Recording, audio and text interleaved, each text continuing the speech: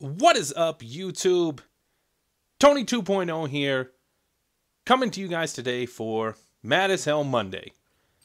If you're new to the channel or new around here, Mad as Hell Monday is a weekly series that I do where basically I find something either in the world, in my life, around the internet, on Xbox, whatever, that pisses me off, drives me crazy, makes me angry, and we talk about it. Today,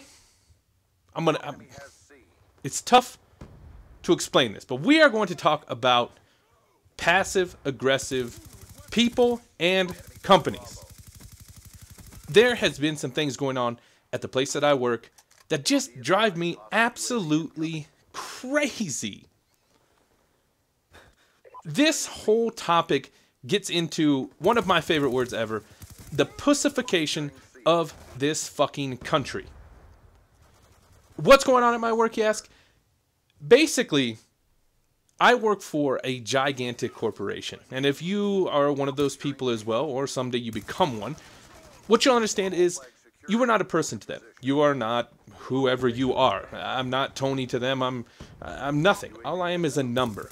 I am nothing that can't be replaced in their eyes. Now, there are some problems with that. One, they can't do anything that I would deem as offensive or unconstitutional, things like that.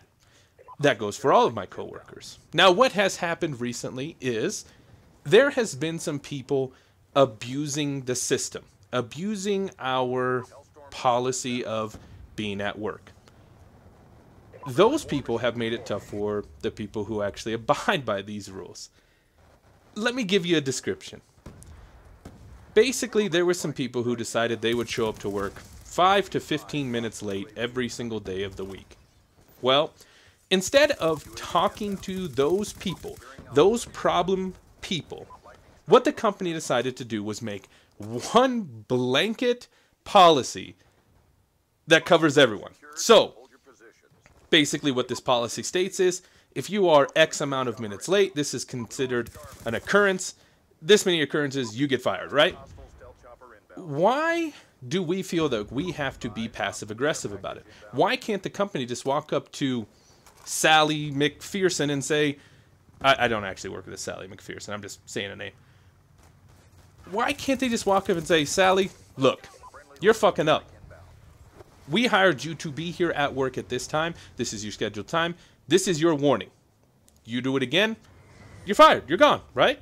Well, no. Instead, we get this blanket policy that is so vague and so cumbersome that people who, some of my coworkers who have kids, can't even take a day off of work if their kids are sick or if they get sick because of this policy. Because if you have so many of these occurrences, you could be fired for it. So now everybody's freaking out and scared for their jobs, and it's ridiculous. There are offices at where I work that if you are 1 minute late clocking in, you could get written up for it. That's a little excessive to me. I understand that there is always someone who abuses that. Now, for me, the job that I do enables me to kind of almost set my own schedule. That's a good and a bad thing, because that means, well, when should I be at work? What the time? Whatever. That's kind of not the point of it. The thing is that we should not be catering. What you're doing by making this blanket statement is, instead of addressing the issue at its root, you limit and demoralize a lot of what's going on. Now, that's not the only policy that there's a problem with. And I do believe that, yes, you should be to work on time. I really don't have a problem with that. But what happens if traffic's bad? What happens if there's a huge accident? Then I'm late. Then I get looked at as bad? It just doesn't make a whole lot of sense to me. Let's take a look at some other things like that. Let's take it to the religion area. And this may be a little bit of a stretch, but it's just kind of something that came into my head. Let's think about murder. The killing of another human being has been labeled as a cardinal sin. That is a blanket statement for all Catholics and all derivatives of the Catholic Church. Cain killed Abel, so now nobody else can fucking kill anybody? You are condemned if you kill anybody, no matter what. What that sin is the taking of another person's life. In some religions, it is classified as an innocent person. What justifies an innocent person? If you have impure thoughts, if you think evil things, you are no longer considered innocent. So, find me someone who has not had an impure thought or thought something bad, right?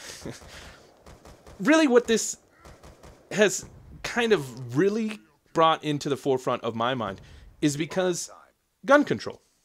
There are a very small fraction of the population worldwide, not just in America, that commit heinous crimes with guns. Go into schools, shoot those up, whatever. Tragedies across the board. We aren't taking away from that. But instead of attacking the problem at the root again, you want to make a blanket fucking statement and a blanket law to cover everyone, right? Let's get rid of assault rifles. Let's limit this. Let's make it harder to get guns. Let's make it tougher for people to go out and legally acquire firearms. Who in their right mind thinks that people shooting up schools are law-abiding citizens? If you think that, you need to go have yourself checked. No one that goes out and shoots up a school or kills their neighbor or kills their girlfriend because they're fucking some other guy, those are not law-abiding citizens. Why would you ever think that more laws will keep this stuff from happening? It is a fine line, and I'm kind of on both sides of it. I don't think that Americans need assault rifles. I really don't think that if you're going to go deer hunting, you need an AR-15 or an M16. That's kind of where I draw the line. As far as handguns go, shotguns, even high-powered rifles for whatever you want to do. It says in our Constitution that we are allowed to keep and bear arms, and I agree with that. I think everyone should be able to protect themselves if they need to. Look at somebody like my boy Sim, lives in Detroit. That dude should own a gun. That dude should probably own multiple guns. They are going to make it tougher for people who actually want to legally acquire a firearm because of people who do things illegally. To me, that just doesn't make a whole lot of sense.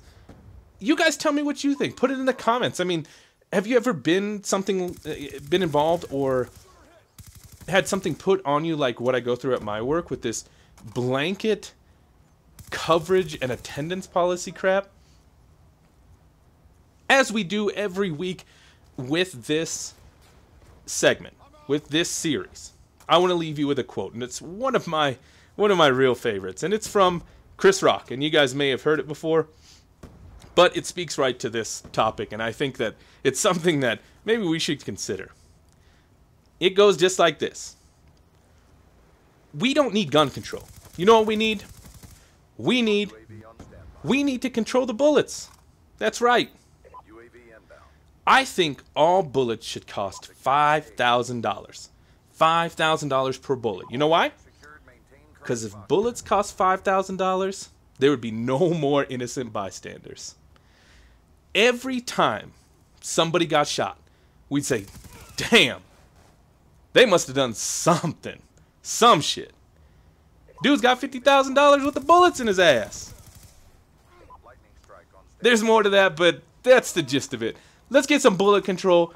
Fuck gun control. Let the rednecks and whoever else wants to have guns have their guns. Creating more laws will not stop criminals. That's the bottom line. People that do things illegally do not pay attention to laws.